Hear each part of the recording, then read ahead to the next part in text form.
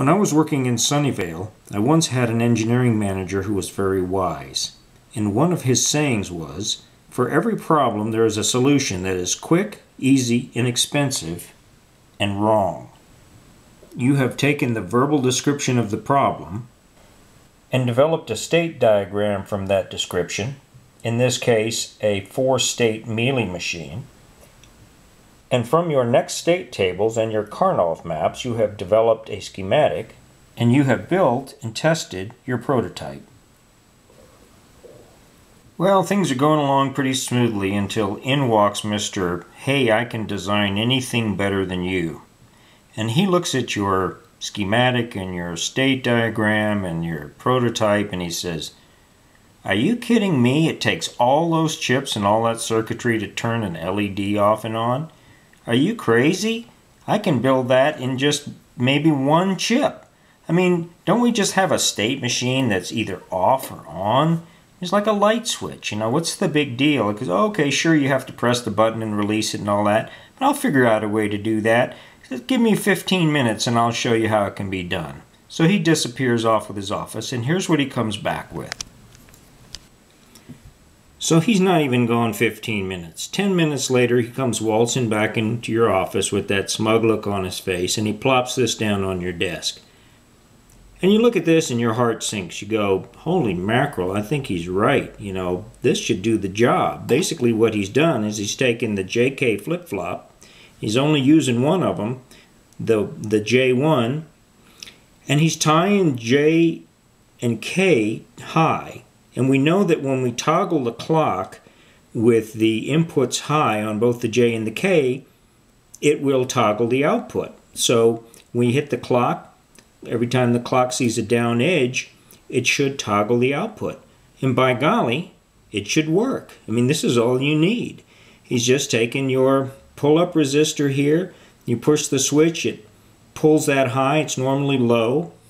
So every time you push that switch, you're going to create an edge and toggle that LED.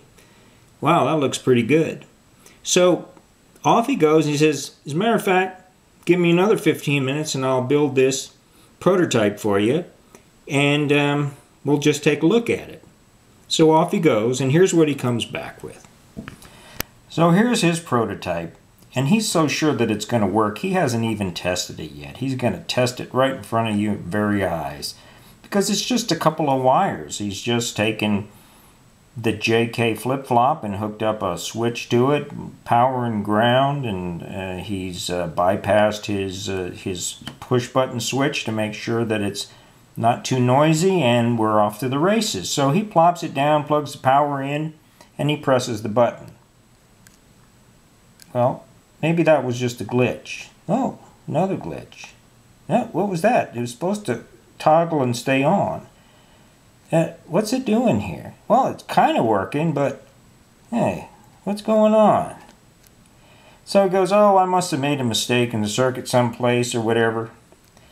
So off he goes, and he tries to find the problem.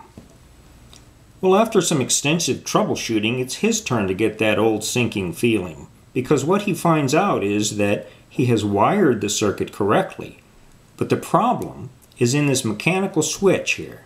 And what happens is that this signal coming from the mechanical switch is going into an extremely sensitive input on a digital chip, and that's that clock input.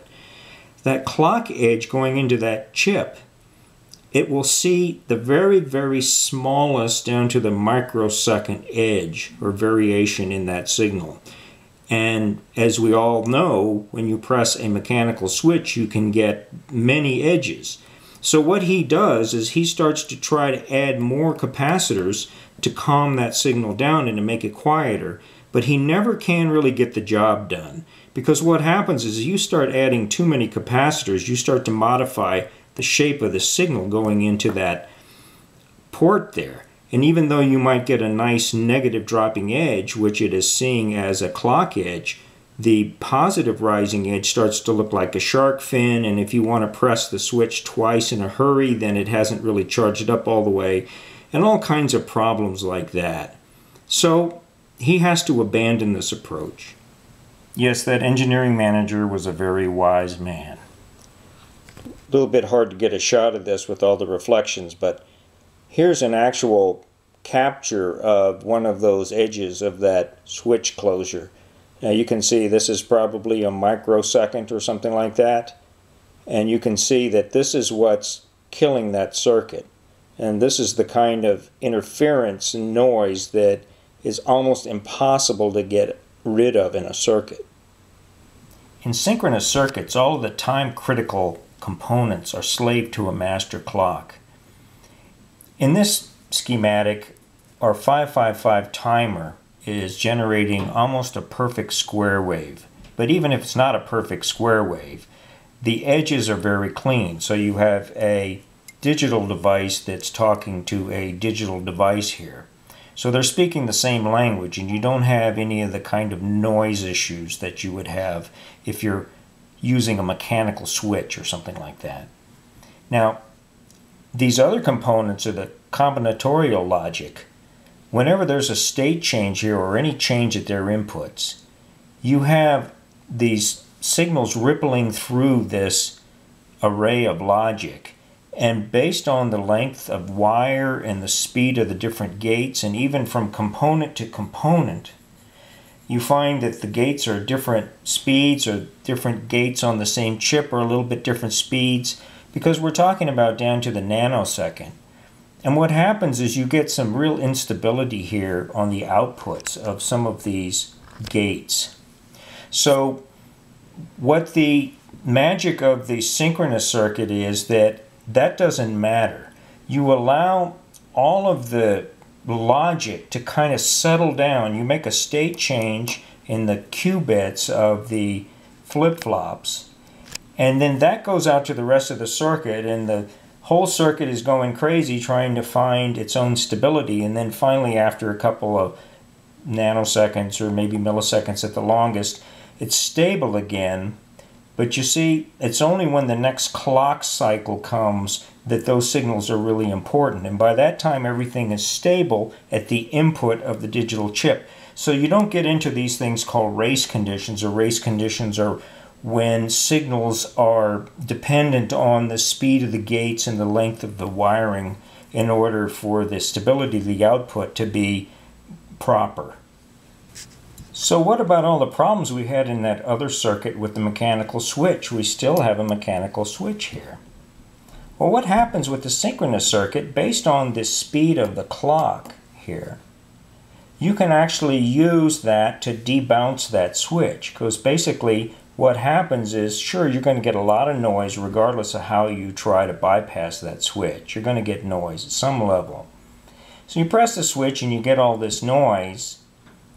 And it's just like the race conditions in the combinatorial logic. It really doesn't matter a whole lot, because whatever this chip sees when it clocks the negative edge off of the master clock, it's going to read that signal.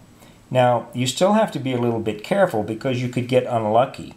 But the odds and probability of that happening are reduced tremendously.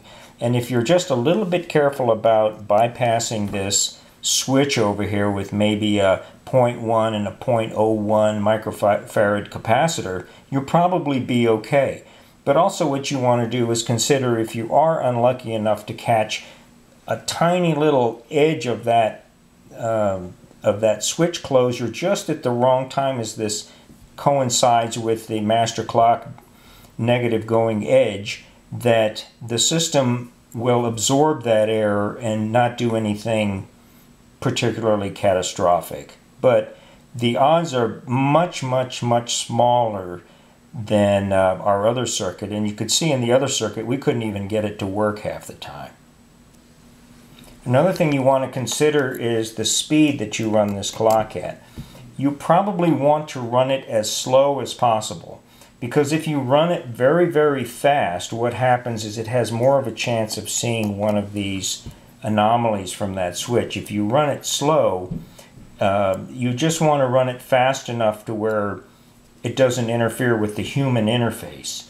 But I have found in this particular circuit that if I run it at about 30 hertz, that's the best. If you start running it down around 5 or 10 hertz, then it actually can miss a release of a switch or something. So that's too slow. So you want to find your clock speed that's best to respond to the human interface, but also acts as the best debounce for that switch.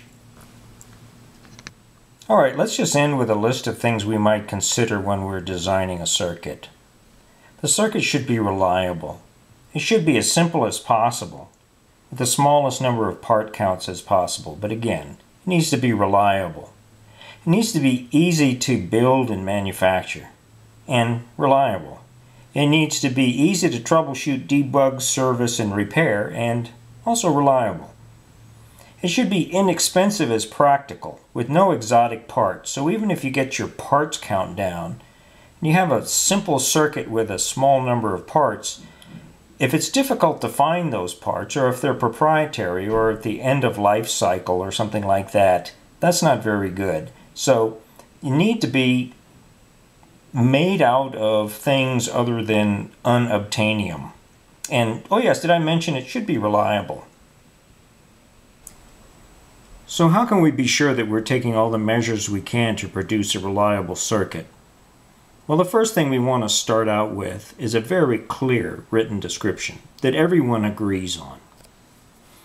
From then, we can go on and produce a very clear state diagram that, again, everyone agrees on, everybody understands, and everybody believes that this is exactly the kind of solution that you are trying to produce. So once you've got it to this stage, you have really done the majority of the architecture of the design. Now what you do is you go on to your other tools that you have available to you, your next state diagram and your Karnaugh maps. And then when you produce your circuit, you make sure that you use a good, solid, synchronous approach so that you don't have any race conditions and you can handle noise as best that you possibly can. By all means, consider other approaches. You should always look at other approaches, but be careful. Watch out for Mr. Gotcha and Murphy's Law. Make sure that you don't run into the law of unintended consequences when you try to simplify something. Make sure that you prototype it and test it. Test every piece of it and try to understand, based on your previous experience, what kind of problems can enter when you're simplifying a design down to its bare bones.